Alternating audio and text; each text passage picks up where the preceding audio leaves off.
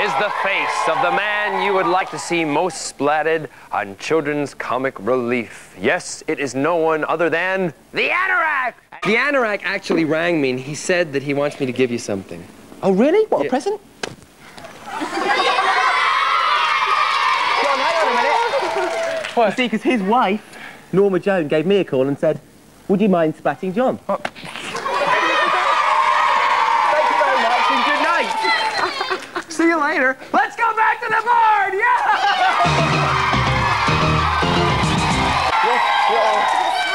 I'll get you, Toby Anstis, for getting your cream all over my face. I'll get you. Just you wait. Here we go. Okay.